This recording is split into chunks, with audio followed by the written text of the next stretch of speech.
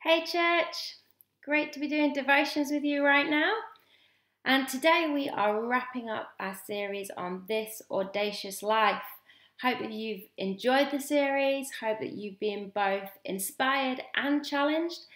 And really today I just want to wrap it up and I want to leave us with just an encouragement, one that Paul gives us in Ephesians chapter 4 verse 1. I'm sure you've heard it before, and he says, I urge you to live a life worthy of the calling that you have received.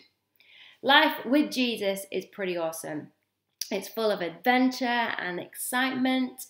It's rich in colour and beauty.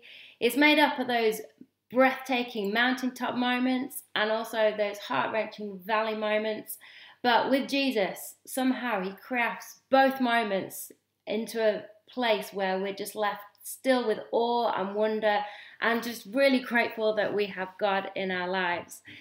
And church, every one of us has been given this gift of life. Your life was designed with purpose and also to be lived totally to the full. And I guess over these last few days, that's what we've been doing, is we've been looking at Jesus and how he did exactly that. He lived an audacious life, making the most of every opportunity and fulfilling his calling. And church, we are here on this planet for as many days as God allows. And I would encourage us to seize every moment that we have. Let's not miss an opportunity to love extravagantly, to show extreme kindness, to go above and beyond in our generosity. Let's not settle for average, for mediocre. We're not designed to have small, isolated, insignificant lives, but we're designed to have life with influence, with significance. We're here to live big, expansive lives, lives full of faith. We're the people that should walk into a room and change atmospheres, that we bring love and hope and kindness and a whole lot of fun along the way. We are Christ's ambassadors. So my encouragement is this. Let's live a life worthy of our calling, one that brings honor to Jesus, a life that grows to be more like him, that's spirit-led, and that ultimately we live lives that point others to him. Let's make a decision today that we are going to follow Jesus' example, live an audacious life, that we're going to have fearless devotion, that we're going to be wildly authentic, that we are going to be seriously fun and fiercely determined.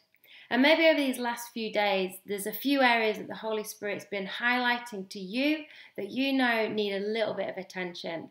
Maybe you need to grab that coffee with a friend and take the mask off, just be real.